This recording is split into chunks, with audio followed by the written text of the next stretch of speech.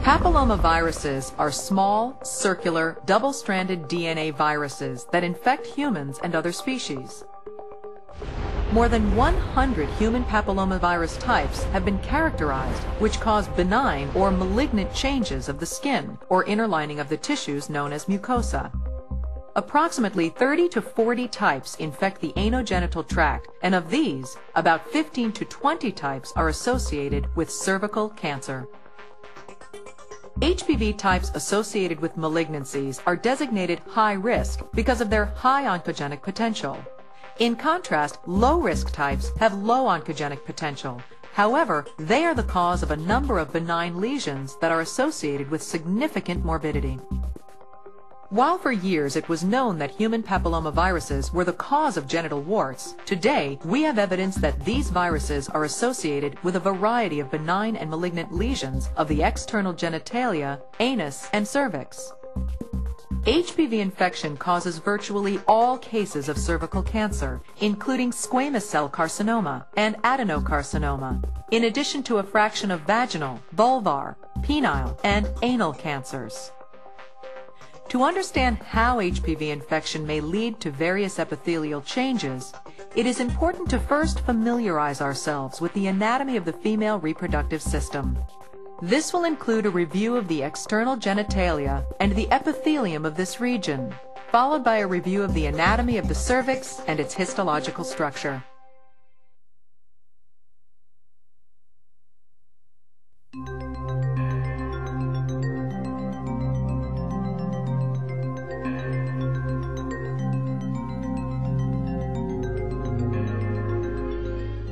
The female reproductive system includes both external and internal structures.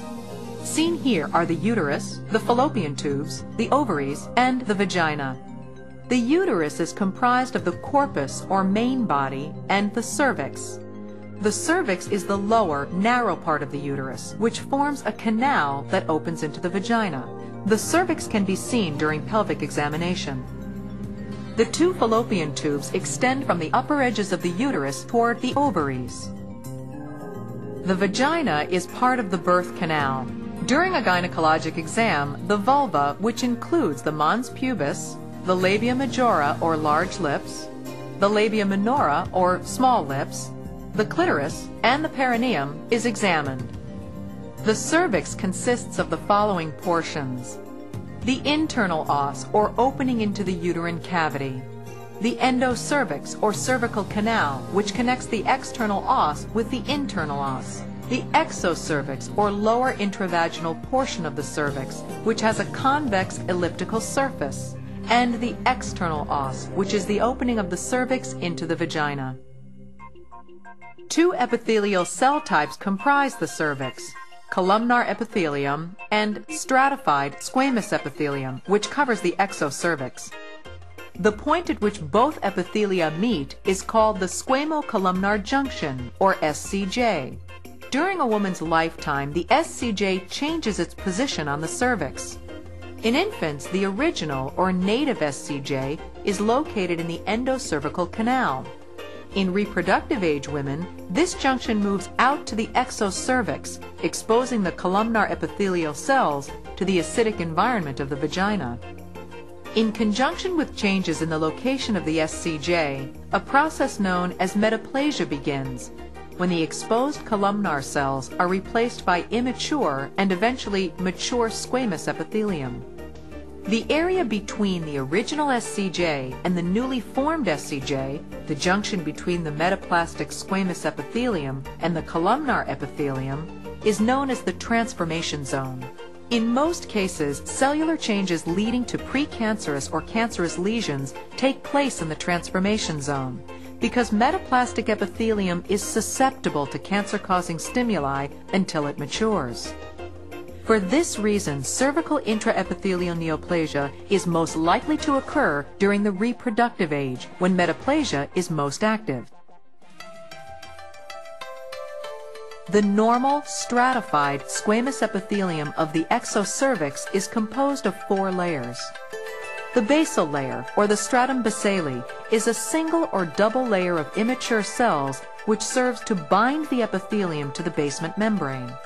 The basement membrane separates the epidermis, the flatter superficial layer of the skin, from the dermis.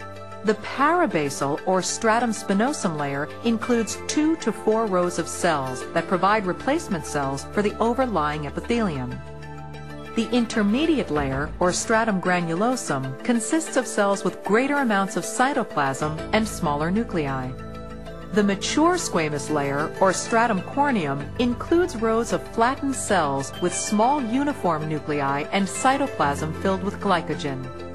In contrast to epithelial cells in the outer layer of the skin, which are dry and flaky, cells of mucosal surfaces do not produce large amounts of keratin proteins.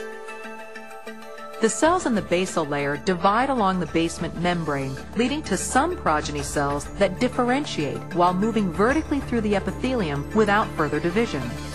Cells reaching the stratum corneum die and exfoliate from the surface.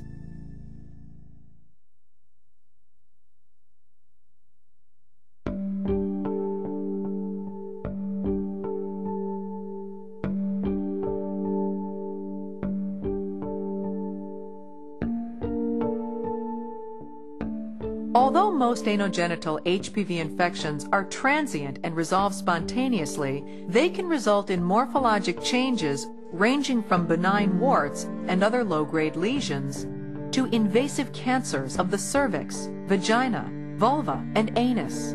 To better understand the various manifestations of HPV infection, we will begin first by describing the life cycle of HPV, followed by the development of low-grade lesions including warts, and will conclude with a discussion of how some infections lead to high-grade lesions and cancer.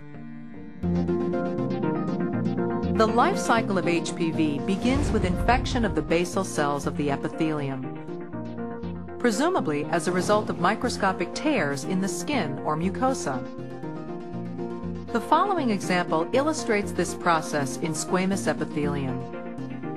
Following infection and uncoating of the viral capsid, composed of the late or structural proteins L1 and L2, the viral genome is transported into the cell nucleus, where it exists as an episome.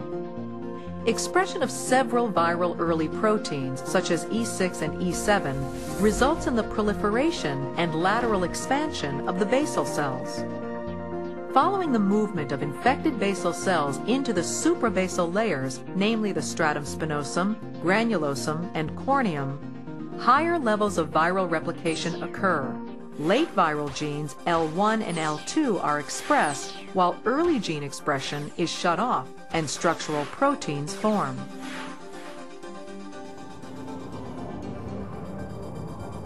In the stratum corneum, viral particles are assembled and released with the shedding of mature epithelial cells.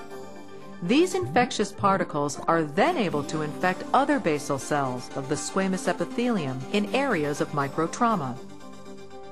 Although the vast majority of HPV infections clear spontaneously, some persist as subclinical latent infections, whereas others progress and lead to cellular changes detected by Papa-Nicolau (PAP) screening or visually. Low-grade HPV lesions. Low-grade intraepithelial neoplasias occurring in the mucosa of the cervix, vagina, or vulva are described histologically as cervical intraepithelial neoplasia grade 1, CIN1, vaginal intraepithelial neoplasia grade 1, VAIN1, and vulvar intraepithelial neoplasia grade 1, VIN1.